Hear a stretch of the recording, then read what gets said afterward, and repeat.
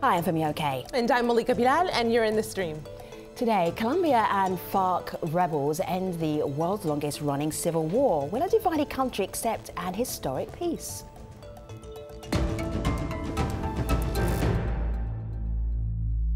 Today, Colombians are bidding farewell to decades of flames and sending up a bright flare of hope that illuminates the entire world. Viva la paz! A national referendum in Colombia Sunday will decide on a peace deal with the Revolutionary Armed Forces of Colombia. That's a rebel group known as the FARC.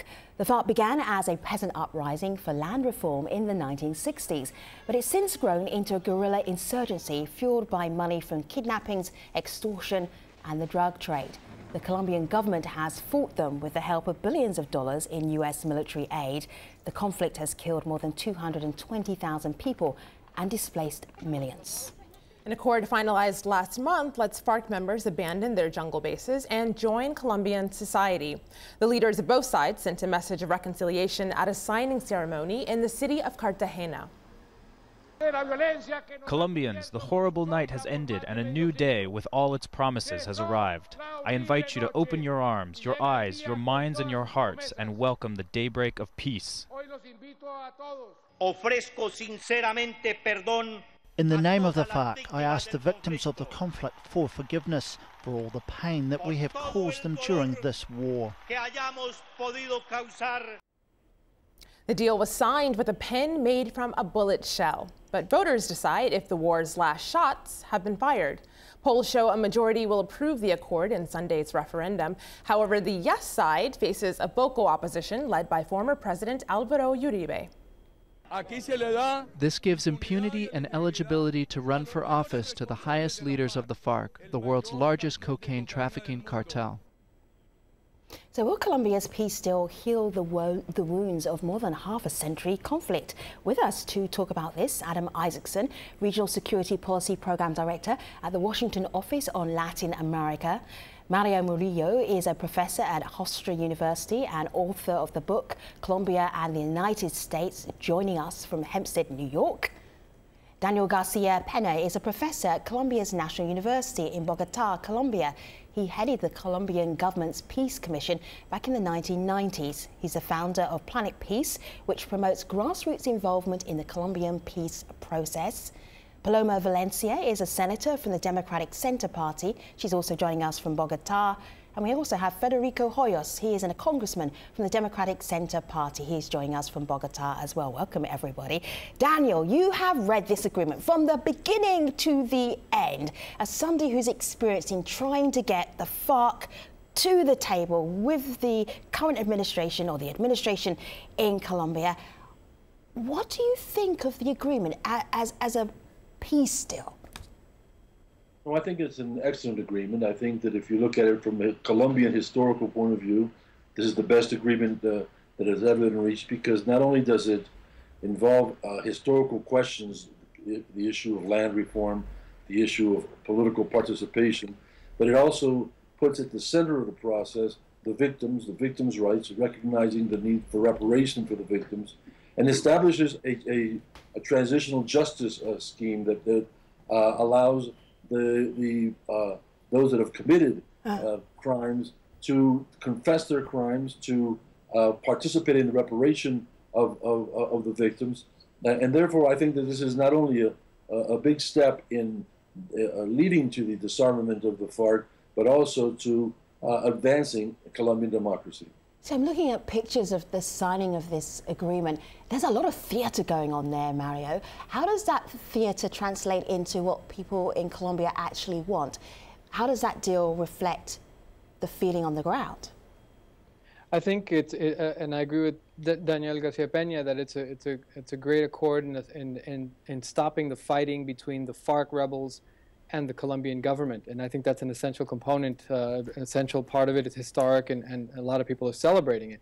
But I think we have to be realistic about the long trajectory of violence, political violence, intolerance, political intolerance in Colombia that puts a lot of people, with dis-ease right now because of what they expect to happen subsequent to the signing and eventual implementation of the accord.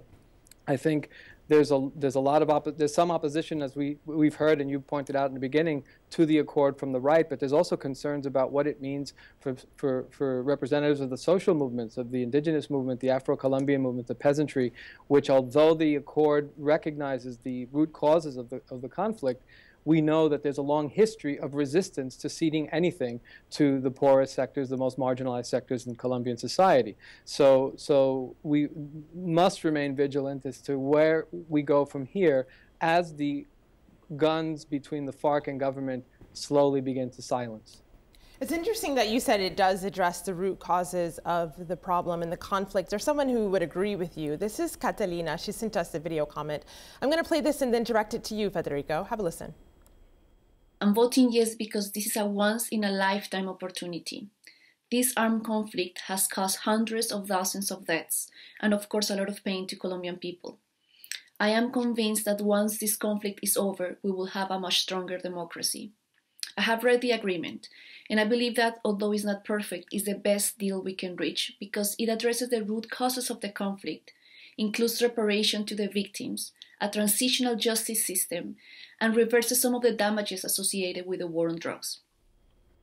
So not perfect, but the very best deal that we could reach as Colombians. Do you agree with that, Federico? Well, first of all, thank you for having me. Thank you for this opportunity to communicate some of our ideas. I don't believe it's the best agreement that the government could have reached. There are a lot of flaws in the agreement. There are flaws in the transitional justice system. There are flaws in the political participation that has been offered to FARC, where they will not have to go through a democratic process, but they will have 10 direct seats in Congress without ever going through a democratic process.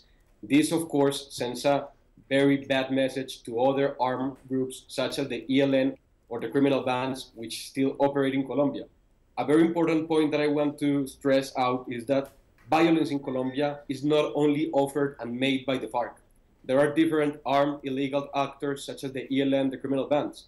So when peace is offered and the peace agreement is sold as the best one possible and the best alternative for peace, I believe that's not correctly true.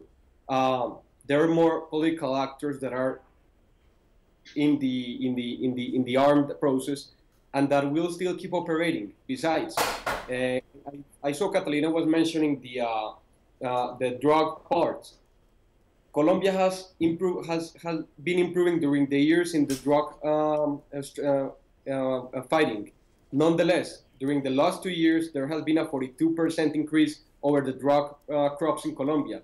What does this mean? It means that we're producing more drugs, which are strengthening military and economically the cartels, the FARC, the ELN, and other armed actors.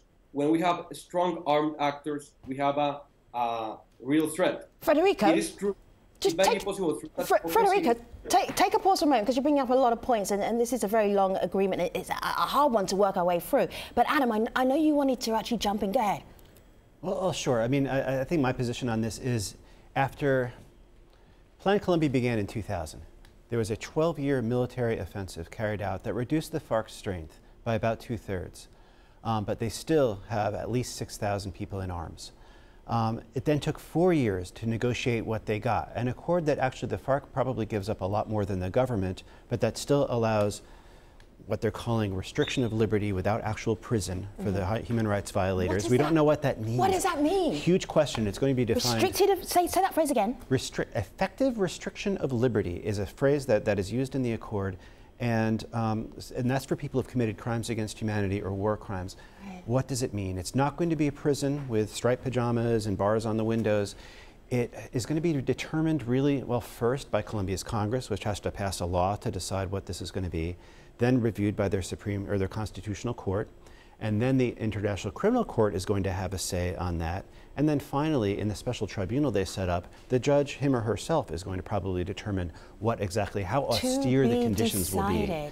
Exactly. Okay. It's been kicked down the road. So if you call this impunity, that's an early judgment. We don't know that yet. And And yet people online some are calling it impunity. But then there's this perspective. This is Heather. Mario, she says Uribe, the former president, oversaw record human rights violations and people fleeing as refugees. And so she wants that to be remembered as well, meaning that there were two sides to this conflict, and then both should be held accountable. If people are calling for accountability for FARC members, they should also be calling for accountability for former government leaders. What do you make of that argument?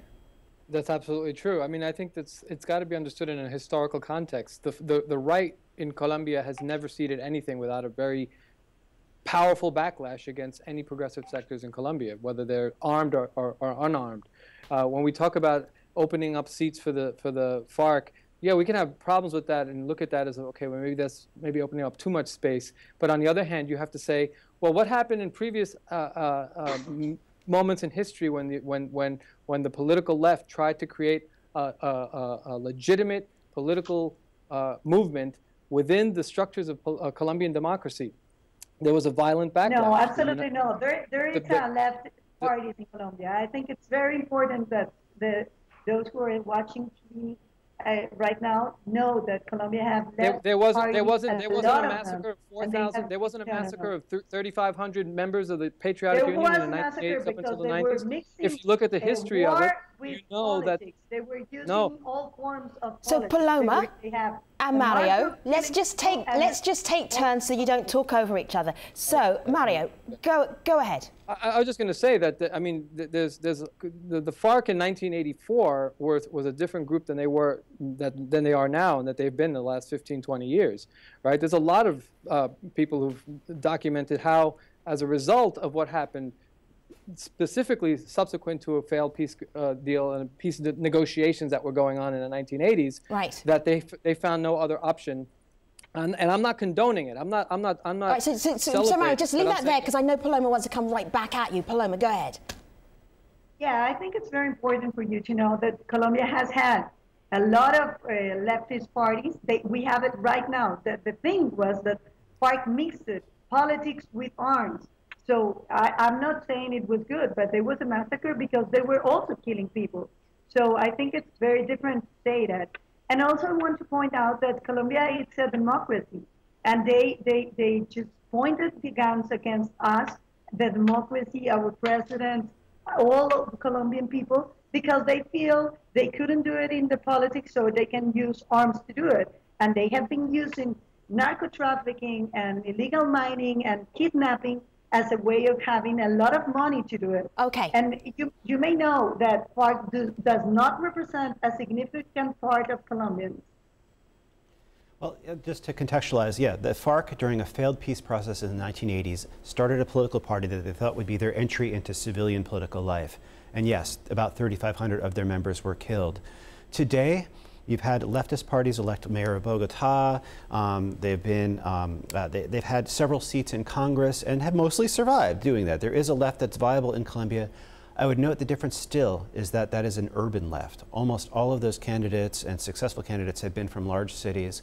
Very little in the countryside or the small cities, where it remains very hard to have a left movement. The hope is that this accord will change that by creating space for that, for the FARC, but also for others.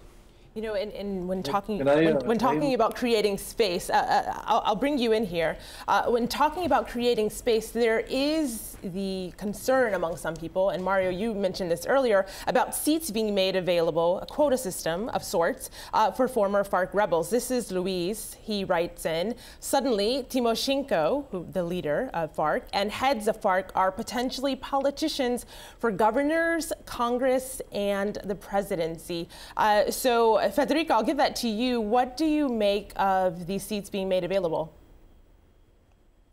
Well, I think it's a step back in democracy. When criminals against humanity that have committed the worst crimes, such as child recruitment, land mining, attacks over the civilian population, can suddenly be elected to public office. In our laws in Colombia, just for you and the audience to know, if someone gets condemned judicially, they would never can be elected for political seats. Nonetheless, there is an exception made to the FARC. It sends a terrible message for society, a message of injustice, a message of that they're giving an award to FARC for having done what they did over the 50 years of violence. My greatest worry is that over the years, different groups, armed groups, illegal groups, would ask for the same conditions such as the FARC. This way, we are not building a peace process, but what we're doing is encouraging violence, and we're giving a terrible message to other armed actors, where we're saying that if you fight the state with all your military might, you might get elected and get political benefits such as the FARC can get. Federico, let me just bring in Daniel here. Daniel, I mean, you've been involved in negotiations for a long time. What do you make of these kind of criticisms and concerns? How do you respond to them? Because you like this deal. Yes. First of all, let's remember that Adam was mentioning that in the 80s, the FARC created a political movement called the Unión Patriótica, that in free and open elections elected 9 members of the House of Representatives and 5 senators. And that party was eliminated, physically exterminated through the use of violence. So the 5 senators and the 5 members of the House that they are now being granted are even less than what they had democratically achieved in the 1980s and were taken away through violence. And this is not the first time in Colombian history that we have made agreements of this sort in to end the violence between liberals and conservatives in 1957-58. There was an agreement by which half of the Congress would go to the Conservative Party, although by any means they did not represent half of the electorate. So there's a tradition in Colombian history that when we reach agreements, precisely the idea is to give voice, political voice, to those parties. And if you look at our Congress, the 5 senators and the 5 members of the Congress, we're talking about a small percentage. There's 100 senators altogether, 163 members of the House. So we're not talking about handing the country over to the guerrillas. We're simply opening up during a specific period of 8 years for them to be able to have these seats. But then after that, it will be the elections that decide how many representatives they will have. And Daniel, I hear you there. I also see Federico shaking his head no, but I want to bring in another concern from our community. This is Alejandro, who says, I will vote no because FARC is the biggest drug cartel the world has ever seen, and they haven't stopped doing it. So what assurances are being made or are put forward in this deal, Mario, to ensure that cocaine trafficking is one of the things that stops?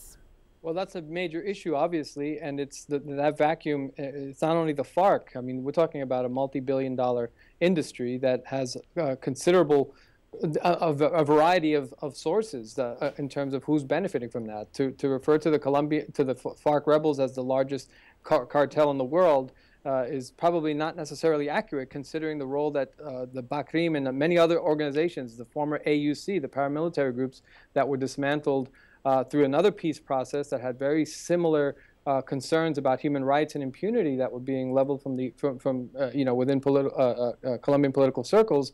Those groups, in many ways, are still operating and still benefiting from the drug trade. And so, to just simply refer to the FARC as the #1, biggest, largest drug cartel in the world is oversimplifying the situation. There is no question about it, and I would love to hear Danielle's perspective on that in terms of that major issue. That vacuum is going to be filled, and it may be remnants of FARC combatants who don't see an option right Mario, now. as you're speaking, Adam is like, I need to interject. Adam, go ahead. Well, 2 things. I mean, yes, the FARC raised money from narco-trafficking, mostly upstream in the coca fields. Probably the actual transshipment, where the big money is in charge of is run by other groups. But they, as of this week, if FARC members are still involved in narco-trafficking, they don't get anything else. They become criminals. They become criminals who have to be hunted down and arrested, and there's no amnesty for that or anything else. One thing we have to find out about the FARC's past narco-trafficking, it's not all automatically forgiven. If it's determined that some of it went for personal gain, they've got Rolexes and swimming pools and villas somewhere, then they will actually go to regular jail for that as a narco-trafficking offense. If they have to, and the burden of proof is on them. If they can prove that it all went into guns and paying for their troops and everything like that, only then can it be amnestied. See, Daniel, We only have 5 minutes left in this part of the conversation. I'm going to ask you to be very direct if I share this with you. This is from S&J, and S&J tweets at AJ Stream, "It is impressive that the Colombian people will have the final say in this peace process." As we look ahead to the referendum and then beyond, there were some practicalities about how you make this deal a reality. What do you think will be the biggest challenge? If the people of Colombia vote yes, what will be the biggest challenge? Well, I think that the biggest challenge is the implementation in the territories where the FARC operated for many years. You know, just now I heard, I think it was Paloma say that Colombia is a full-fledged democracy. Well, the fact is that we are a very limited democracy that is now trying with this agreement to fill areas where the state has never had a presence. So I think the biggest challenge is to, in those areas where historically there's been an absence of the state, where the FARC have had their presence, for us to build roads, to build schools, to build courtrooms, and that is a great responsibility not only of the Colombian state but of Colombian society. I think that Mario talked a few minutes ago about the history of intolerance. You know that in Colombia, unfortunately, for many years, for decades, it has been the use of violence that has replaced the electoral system. And the reason we're in this conflict to begin with is because 70 years ago, a major popular movement that was about to reach the power through elections was eliminated, and the FARC was born of this resistance movement of the peasants. So we have a huge challenge as a country, as a society, to accept that we can have differences, that we can debate our differences. So Daniel, some people online, let me qualify, say that that's a challenge that still really needs a lot of attention to make sure that we can go in that direction. There's a video comment we got from Charlie. Now, you mentioned earlier about violence and the use of it as a tool. Here's Charlie's concern. From my experience talking to people, there's a lot of trepidation, there's a lot of caution around what comes next. People talk of the conflicto del post-conflicto, the conflict of the post-conflict. Even the day after the ceasefire came into effect, 3 campesino leaders were murdered in Cauca. So it's clear that paramilitaries are still there. A lot of the social problems that underlie the conflict are still there. So really the interesting part is what comes next. So Paloma, what comes next in your mind? If Colombians vote yes, what I feel is there is going to be a lot of more violence, because there will begin a war to get the business of cocaine trafficking and illegal mining, which is the motor of every violence in Colombia. FARC wasn't a hazard for Colombia until they owned the illegal crops and they were dealing with this cocaine all over the world. So what is going to happen is, the real question is when it's going to happen with all the illegal groups, which are taking this message as a sign that they can do whatever they want, be very violent, and at the end, the government will also have to negotiate with them in terms of no paying jail and giving them political space. Adam. I mean, this is the right thing to be looking at in the post-conflict. Colombia has about 1,100 counties, municipalities, most of them very sparsely populated. Some of the least sparsely populated are FARC-dominated until now. And there are places along the coast and along the borders where a lot of drugs move, and there's a lot of money to be made. There's a lot of illegal mining, a lot of money to be made. Who's going to replace the FARC in those areas? Who's going to fill that vacuum? Probably regional groups. Local narco-traffickers, former FARC, and they will fight each other very violently. Malika, where do you want to leave us before we head to the post-show? So this is Heather with her prescription for what should come next. She says Truth Commission and prosecuting human rights crimes on all sides will be an important part of peace, reconciliation, and transitional justice. Thank you to all of our guests for being part of this conversation. We are not letting you go quite yet, guests. We're taking you online to streamout.aljazeera.com, and that will be where our post-show continues. Thanks, everybody, for being part of this program. Hopefully see you soon. Take care.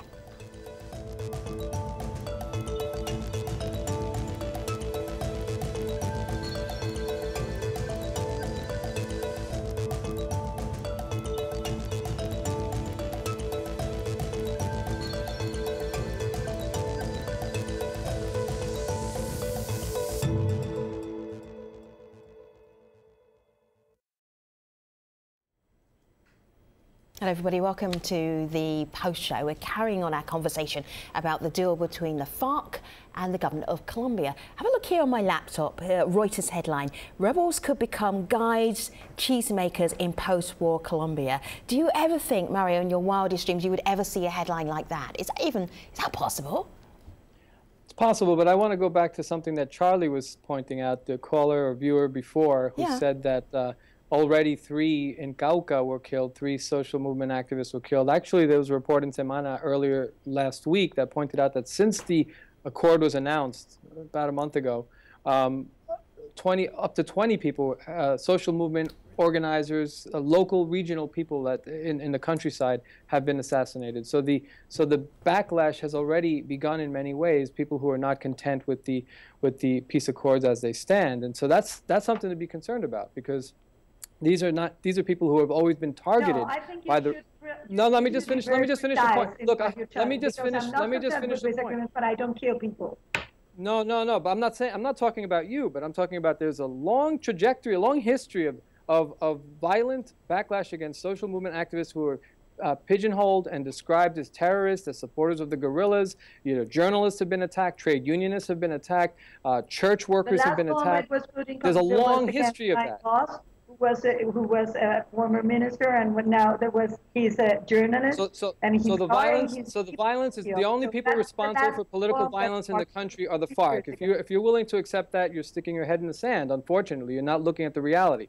And the point I'm trying to make is that there's a lot of concern for people who are still supportive of the silencing of the weapons, of ending this war between the FARC and the government, that are still concerned that peace is not going to come to their territories precisely because of the intransigence of a lot of different armed actors in the countryside, and also the inability in the past for the government, many governments, from the liberals to the conservatives to everybody in between, who have not satisfied or fulfilled the accords that they had agreed with specific sectors of the community, the social movements, the indigenous movements. How many accords have been broken or at least not fulfilled to the communities that have been mobilizing in the countryside? So that's the thing that we have to be. Paloma, Daniel, Federico, Adam, I'm really curious. I didn't ask you in the main show because it's total punditry. But this is the post show and we're online, which is the home of punditry. I am just curious, and I want you to do it in a very brief way. What do you think the outcome of the referendum might be? What is your gut, or what is your experience? What are your sources telling you? Let's start with Adam, and I'm going to ask everybody, but very briefly. My gut is it will win, but it will not get more than 60%. Federico. My only guess is that independent of the result, the country will still be divided and polarization will continue. Daniel. The outcome of the referendum. Think yes will double the no. It'll be 2 to 1 in favor of yes. Paloma. The government is using a lot of money. They're using a lot of propaganda. We are a small party. We don't have anything. So probably they're going to win. But what you can feel in Colombia, if you saw Cartagena's peace, it was only the peace with the president. Nobody in the streets were celebrating. Everybody was really sad about this agreement. Mario. That's not true. I was in Cartagena. That was absolutely not true, Paloma. I'm sorry. I was there. I saw the joy throughout and I walked the a lot. There's a lot of people. I can just tell you right now, Paloma. You're just looking at things from your very small circle of friends, but there's if you go to the regions where people have suffered the war, the people have had to live the war, people are very happy. Only those of us that are in the cities can even think of voting no, because we have not been touched by the war the way that they have. This is what happens when I try to do punditry. Okay, Mario, the referendum, the outcome of the referendum will be, there is a yes or no answer to this question, because we are out of time. Mario, give us your thought before you leave. I know there's more to be said, and I don't want to squeeze you into the last 30 seconds. Because just addressing what both Daniel and Paloma were saying, I was in northern Cauca for about a week and a half in July into August, and I was talking to people who were actually victimized, who described themselves as having lost family members because of the violence and directly because of the FARC. And they're voting for the referendum. They're voting in favor of the peace agreement because they live through this violence every day and they're tired of it. That are victims also voting no. Yes. We pick up the conversation where we started it, which is how happy are people with this deal? You gave us a really good sense and different perspectives. Thank you. Thank you very much for that. We can't put a period at the end of this conversation, but I'm going to have to. But before I do that... Thank you so much. I appreciate it. You're very welcome. Malika. The last word I will give to Laura, who's a little bit optimistic. Here's what she had to say. Colombia has never been this close to putting it to this long, complicated war of 52 years. So these agreements are seen by the whole region with tremendous amount of hope. And this comes with the extremely difficult process of healing, of forgiving, and reconciliation. All of this in the effort of making a more inclusive, more equal Colombia. Thanks everybody for being part of this discussion. To be continued, I'm sure. Take care.